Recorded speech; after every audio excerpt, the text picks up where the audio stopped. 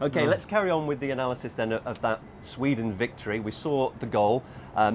Very fortunate, because I think the keeper had that covered, didn't he? Well, you have to feel really sorry for Kanji, who deflected the ball past Jan Sommer. It was Forsberg hit it quite well, it had to be said, but it would have gone straight to Jan Sommer. He would have saved it easily.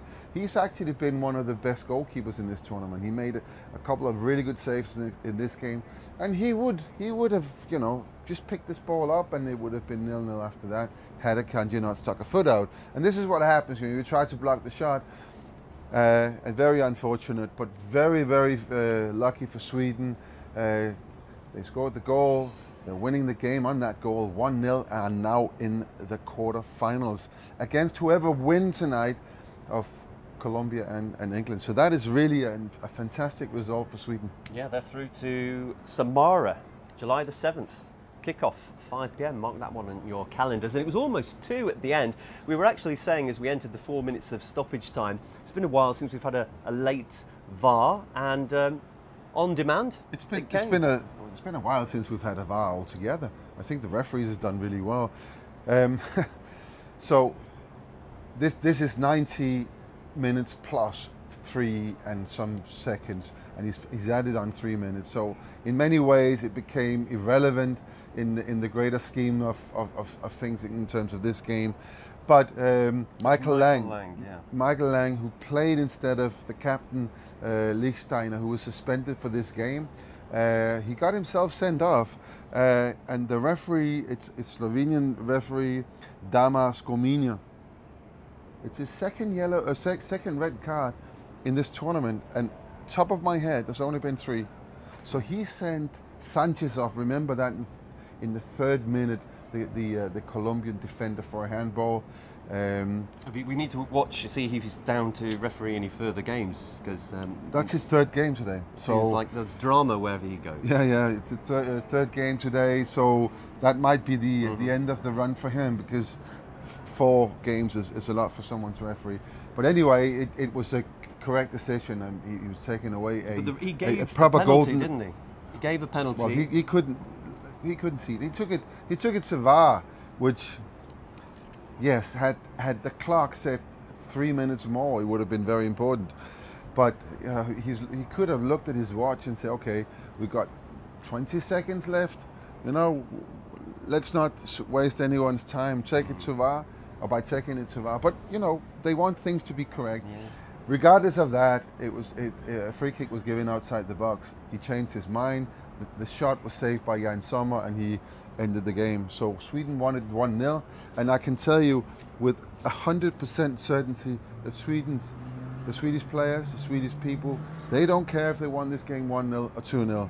They are in the quarterfinals, and they are very happy right now.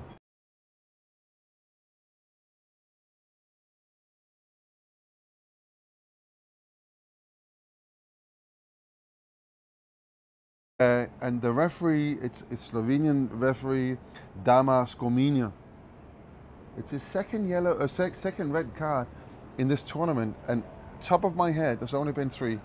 So he sent Sanchez off. Remember that in the 3rd minute, the Colombian defender for a handball.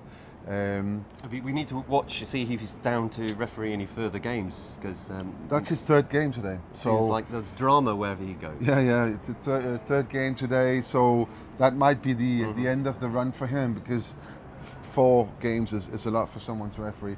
But anyway, it was a correct decision, and he was taking away he gave a proper penalty, golden, didn't he? He gave a penalty. Well, he couldn't see it.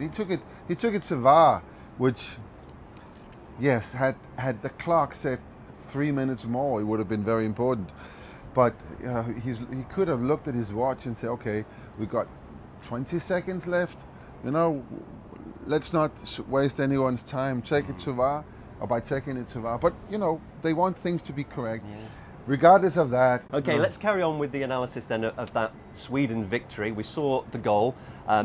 Very fortunate, because I think the keeper had that covered, didn't he? Well, you have to feel really sorry for Kanji, who deflected the ball past Jan Sommer. It was Forsberg hit it quite well, it had to be said, but it would have gone straight to Jan Sommer. He would have saved it easily. He's actually been one of the best goalkeepers in this tournament. He made a couple of really good saves in this game, and he would have, you know, just picked this ball up and it would have been 0-0 after that had Akanji not stuck a foot out. And this is what happens when you try to block the shot. And very unfortunate, but very, very lucky for Sweden. They scored the goal. They're winning the game on that goal, 1-0, and now in the quarter-finals against whoever wins tonight of Colombia and England. So that is really a fantastic result for Sweden. Yeah, they're through to Samara, July the 7th. Kickoff, 5 p.m. Mark that one on your calendars. And it was almost 2 at the end. We were actually saying as we entered the 4 minutes of stoppage time, it's been a while since we've had a late VAR, and on demand. It's been a while since we've had a VAR altogether. I think the referees have done really well. So this is 90 minutes plus 3 and some seconds, and he's added on 3 minutes. So in many ways it became irrelevant in the greater scheme of things in terms of this game. But Michael Lang, who played instead of the captain Lichtsteiner, who was suspended for this game, he got himself sent off.